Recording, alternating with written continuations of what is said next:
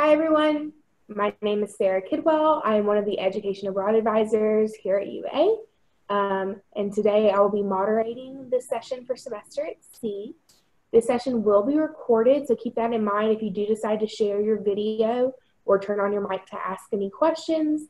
It will be recorded, but still feel comfortable in dropping any questions in the chat or even turning on your video and mic once we call for questions. We'll start off with a short presentation, about 10 minutes, and then go into any questions you might have. And I'll go ahead and let Brittany introduce herself. All right, awesome. Hi, everyone. My name is Brittany. Brittany, I'm with Semester at C. I'm one of the regional directors here, and I work with the students that come from the University of Alabama. I'm here to answer any kind of questions you may have about the program, any questions you may have about the application process, all the way through the deposit.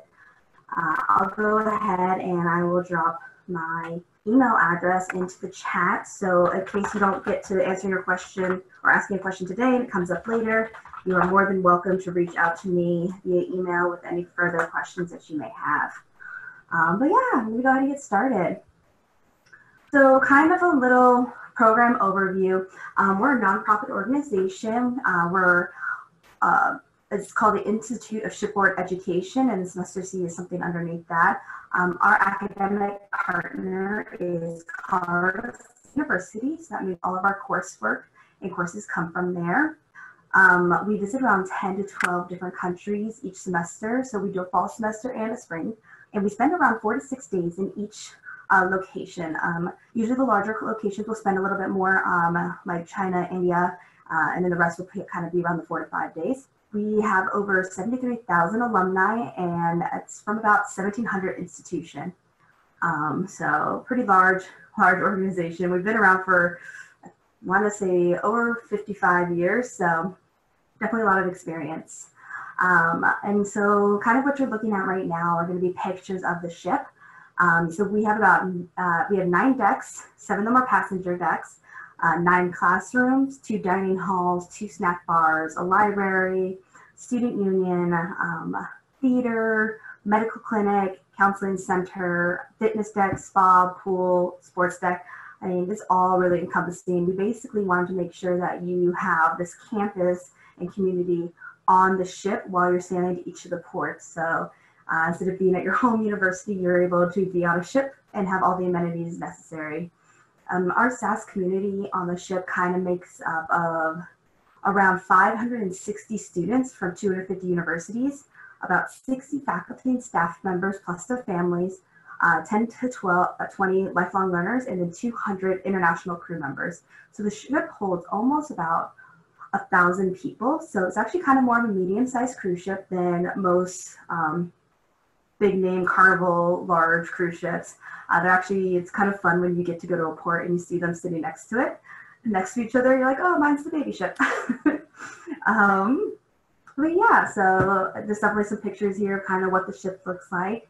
And we're going to kind of cruise over into some academics. So for our academics, we have around 70 to 75 courses offered each voyage, and this covers across 20 to 25 disciplines.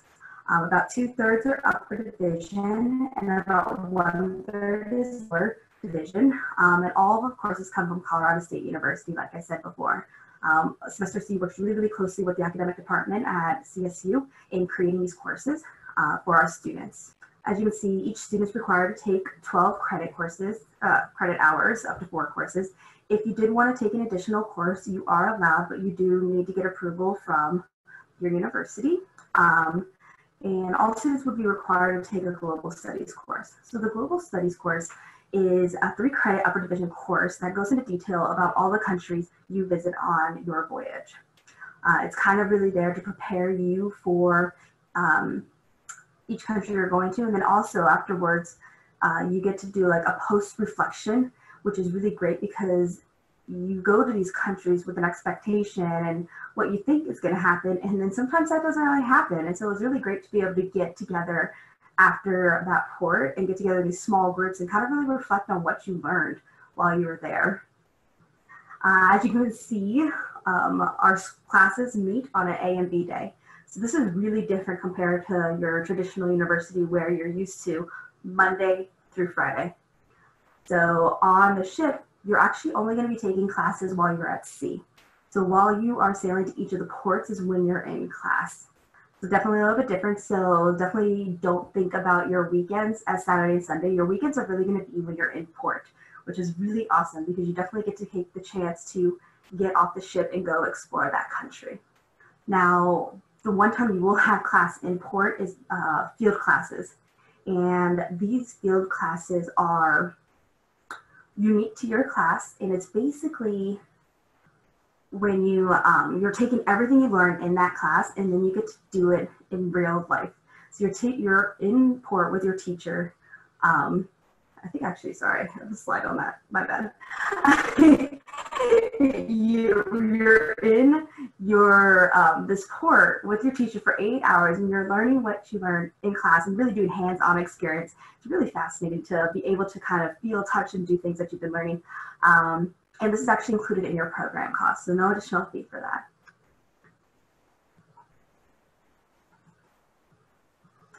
Import experiences. So there's a couple different ways for you to do import experiences, and it's either, field programs with Semester at Sea or independent travel. Both are definitely available to all students. For field programs, there are going to be an additional cost associated with this, but Semester at Sea is definitely not the cheapest way to do something. We're just the more convenient way to do it. So say you're in India and you want to go see the Taj Mahal and go see all these things, we can put all these field programs together, and then you can sign up and pay an additional cost for this. It kind of really makes it a little bit easier for students in those planning purposes when going to visit these larger countries. So something you can definitely take a look at on our website and begin to plan and kind of think about what those costs associated with it would be. So kind of that budgeting. As for independent travel, you are more than welcome to leave the ship, go to different cities in that country. You are not allowed to cross country lines, just kind of keep that in mind, especially like for visa purposes. But there's also the point where you don't have to go anywhere. The ship is open to you 24/7. So if you go to, let's see, Kobe, Japan, and you just want to get off the ship and explore Kobe, and then you're like, well, I don't really feel like going out to lunch or anything like that. You can come back to the ship, have some lunch, and then go back out. And you can come back at 1, 2, 12 at night, and the ship will still be open. So you have a place to sleep if you don't want to get Airbnbs or hotels or anything like that. So, and there's no curfews for the ship, so just keep that in mind as well. Kind of about the shipboard life.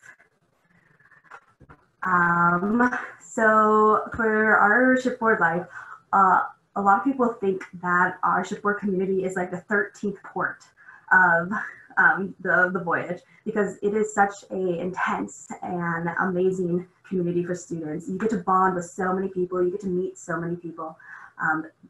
You ask sometimes alumni from Semester at Sea what was their favorite country they visited, and a lot of them will actually say that they can't make that decision, but the shipboard community was their most favorite. It's really awesome and exciting. So some things that you're kind of looking at right there is Neptune Day, Sea Olympics, talent shows. I think the stargazing one is really awesome. So basically the ship will be out in the middle of the ocean, and they will actually turn off all the lights on the ship, on the outside lights, and you get to be on the decks and just look up and look out into the sky with no lights around you, and you see all these stars. So it's pretty awesome. And usually there's a teacher on there that has all this knowledge about the sky, and can really actually give you more information, which is really awesome too. There's also the opportunities to do student clubs and organization, sports clubs, fitness clubs, a lot of those things. So that happens usually in the beginning of the voyage, where you get to set up clubs with either your friends or other students on the ship and kind of keep that going throughout the voyage. Another thing that's really great are interport lecturers. So sometimes we'll get a student who is from Ghana, goes to school in Ghana, but then flies to South Africa and gets on the ship there, and it sails with you all the way to Ghana and gives you it provides lectures about what it's like to live in Ghana, what are social life, what are work life, things like that. So you really get this full rounded picture. So it's pretty exciting. Some program and fees information. So the fees will vary a little bit on the cabin type you choose. That's kind of the one that really differentiates from the lowest to the most expensive. Our fees are usually anywhere from $27,000 to $33,000 for a semester. And Sarah, correct me if I'm wrong, I believe students are allowed to use their financial aid and scholarship money towards their program cost? Correct, yep. Yeah, so that's a really great thing. You can go to Study Abroad office to learn more about that, and the financial aid office, they'll be able to help you with those things as well. And then kind of some other like funding options outside what you currently get at school. So semester at C, we have scholarships and grants you can apply for, quite a few. We match your Pell Grant, and then we also have payment plans that you can sign up for that do 5 to 10 months. The two girls that you're actually looking at on the screen, they started a company to help fund their semester at sea program by selling the headbands they're wearing. They actually made enough money for both of them to have full rides for semester at sea for each semester, and they had leftover money that they donated to a foundation that they believed in. So people get creative. There's definitely a lot of opportunities out there in funding your voyage. I think also that student assistant grant, that is a $4,000 grant where you work 2 hours a day on the ship while it's at sea, and we hire usually around 30 to 35 student assistant grants. So that's also a great opportunity. That can also be a resume booster too. So, and then kind of just going over our admission requirements. So you just need to go to our website, semesteratsea.org, and submit an online application. You can submit a student essay, that is optional, and then we'll need your unofficial transcript. If you are below our required 2.5 GPA, there will be some additional documents that you can submit to be reviewed, and you just can't be on any kind of disciplinary probation at time of embarkation. I can let Sarah kind of talk to maybe the application admission requirements on UA side. But yeah, kind of that in a nutshell. I know that was really, really quick, but I know we want to leave time for students to ask questions. So please, I don't know, Sarah, if you want to talk about the UA side for applications at all, or? Yeah, so any application, if you're planning on applying at Semester at Sea at all, you would go onto our website, studyabroad.ua.edu, go into the program search, type in Semester at Sea, and then click search. You'll find the application right there, and you can go ahead and apply now on our website. Well, since they're not having a spring voyage this year, the next application will be open for fall. Fall isn't quite open yet. It should be open within the next month or so. If you have any questions about that, you can feel free to shoot me or any of the Education Abroad advisors an email.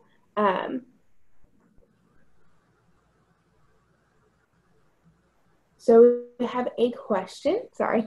I have applied for the spring 2022 voyage and have been both approved through SAS and UA endorsed.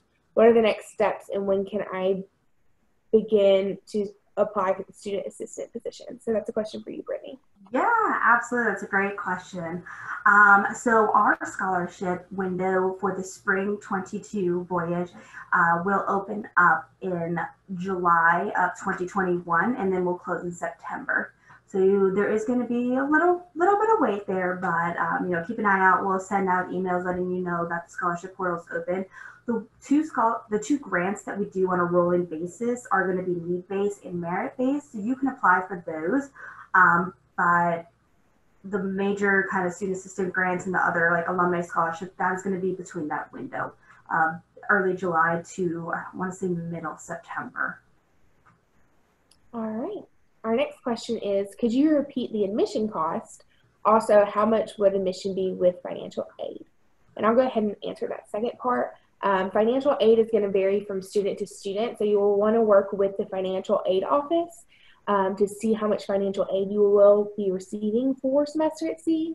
You can email them at financialaid@ua.edu, And you can also complete a budget sheet with our office to get a more clear understanding of the amount for SAS and work with our office and the financial aid office to determine the specific amount that they'll be giving you.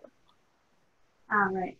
And then for us, the admission or the program cost is going to be anywhere from $27,000 to $33,000 a semester. That includes your tuition, your housing, your meals, insurance, on-site staff support, support from ISE in the advising process. I feel like I'm missing another one, sorry, and I know email address, but there could be one more. If you go to our website and you go to the cost page, you'll see where everything is listed. But I think, Sarah, there's a second part to her question that you probably would want to answer. Okay, I'm a senior in high school right now, and I was wondering if it was possible to attend right after high school, or do I need to be attending a university beforehand? So, McKenna, were you planning on going to University of Alabama after high school? I don't know if you could write that really quickly.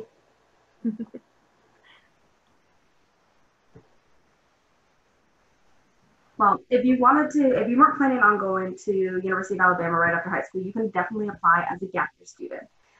That would be a little bit different of a process since you wouldn't be enrolled in a university. But Sarah, how many semesters do you need to be at Alabama before you can study abroad? Typically, we require 1 semester at UA before you can study abroad. Okay, perfect. That's the same with us. Like you need to at least have 1 semester done at the secondary level before you can apply as an undergraduate. Yeah, and so that's also an option as well. So if you're receiving a scholarship or you're planning on using any of your financial aid, you can't really do that as a gap year student, so you'd have to do that as an enrolled UA student. So we would encourage you to kind of wait until at least 1 term after you started here at UA.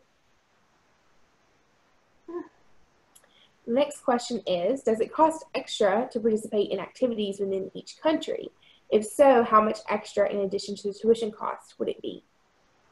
So it depends. So for our field programs, we have day field programs, we have half day field programs, we have overnight field programs.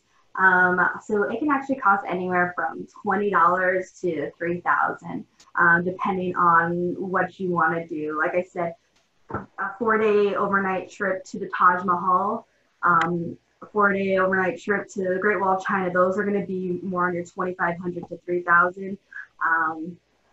A half-day program exploring the coffee creation in Costa Rica, something like that, is going to be more on the $50 side. So, it's really a big range. If you go to our website under the field programs tab, you can kind of see what's been in the past. But as for things moving forward, they do begin to kind of trickle in there around like 6 months, I want to say, prior to a voyage, maybe 8. So kind of in that, at least that year of when the voyage is. Definitely. I did some $20 programs that were like volunteer based when I did semester at sea.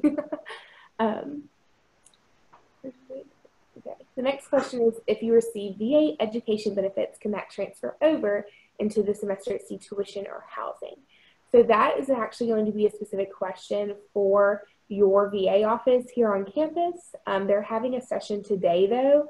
I believe it's at, let me check the time. It is at 5:30. So you're welcome to hop in there and ask any questions you might have about that specific program and how that relates to semester at sea.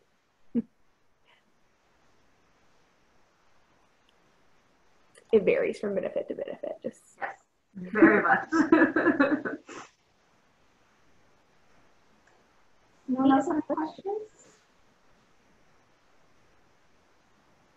And y'all are welcome to unmute yourself and ask any questions you might have. Absolutely. Did I hear you say that you did semester at sea? I did. Good, awesome. All 2015 alumni. Great. Wait, I have a question too. Sorry. Go for it. If like UA gives me like scholarship money, but like I'm not attending a semester like on campus. So would all of that go towards this? It depends.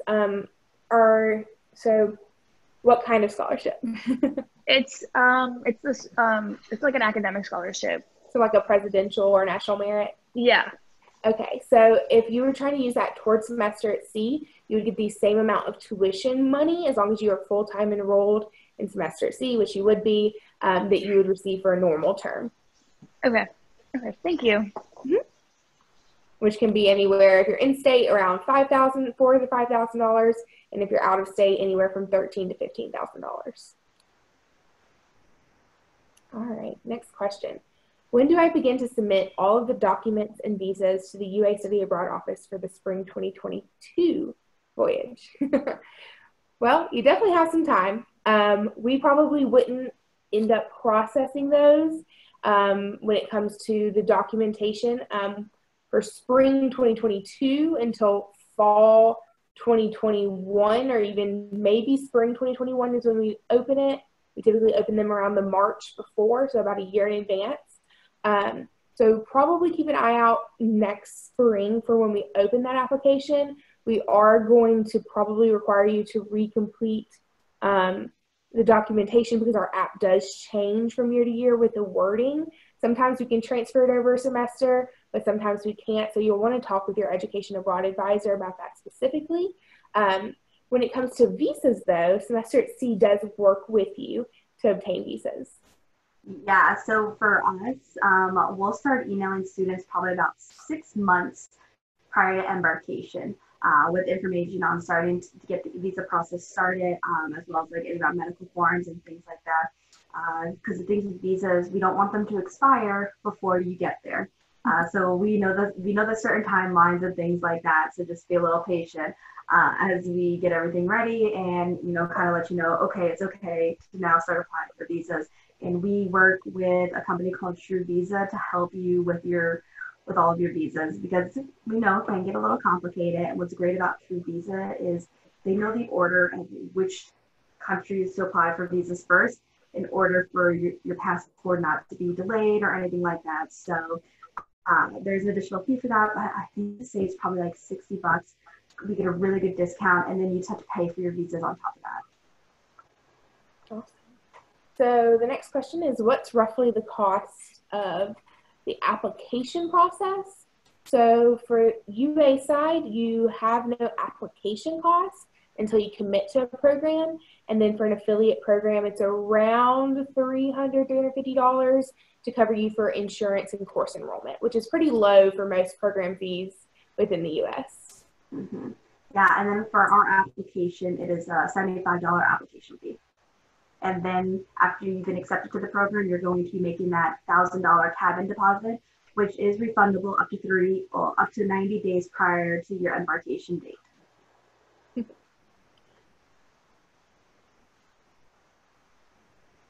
y'all have any more questions. We also have a very large alumni network here at the University of Alabama for Semester at Sea specifically, myself included. And so if you want to get in contact with any of our alumni or talk to them about their experiences, they're more than happy to do that. Last year we hosted 2 different in-person events that were like pizza and talking about previous experiences with new applicants. And we had more alumni show up than new applicants. So they're very eager to talk to you about their experiences. So if you're interested in wanting to host a virtual version of that, reach out to myself or Brittany, and we'd be more than happy to help coordinate that. Absolutely, yeah. We just relaunched our alumni program, our Global Ambassadors program, and I think the majority of the applications that I've received so far in my territory have been from Alabama. So definitely a huge presence there.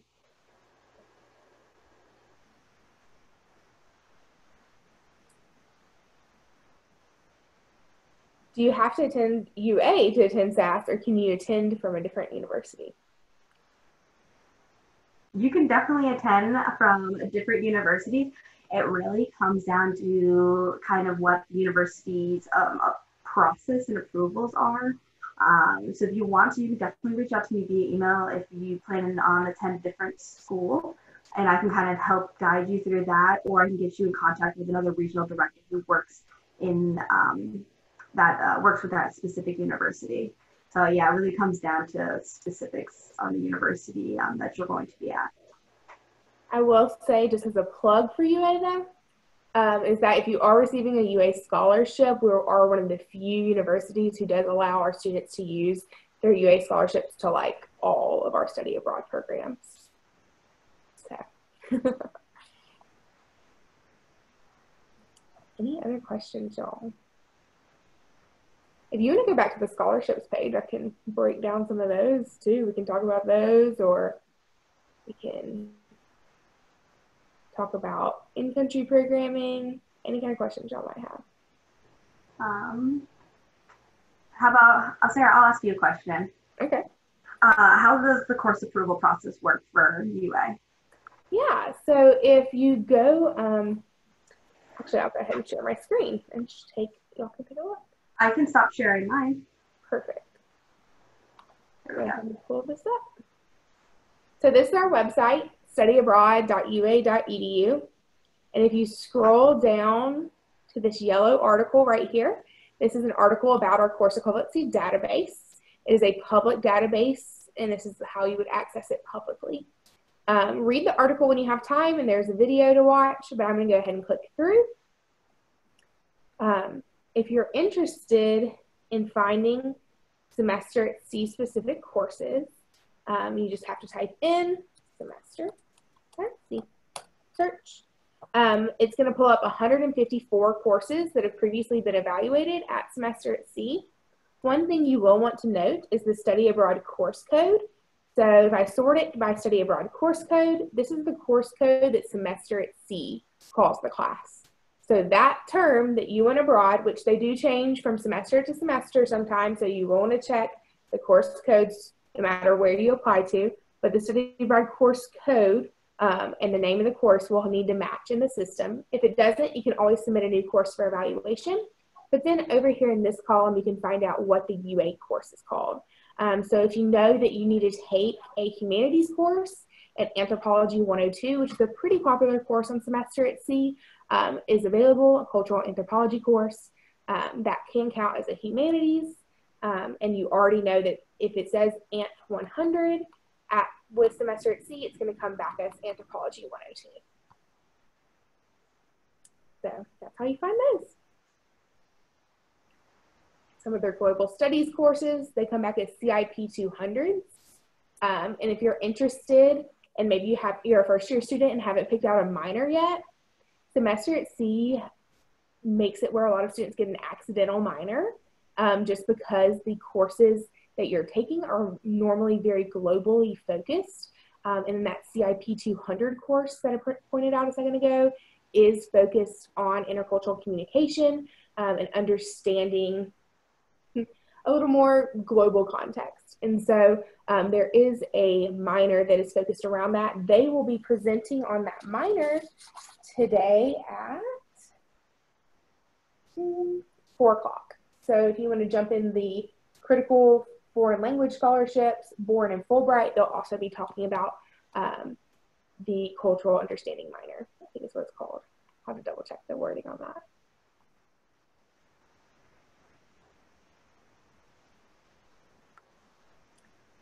How will we know which classes to take that will fulfill the SAS requirements and the UA requirements for our major and minor? So looking up the course equivalency database and then working with your academic advisor. And we have about 1 minute remaining. So any final questions, and we'll wrap this up.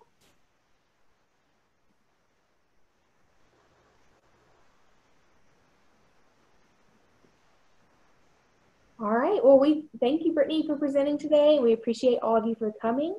Again, this will be posted online if you missed something or you need to catch up on what was said.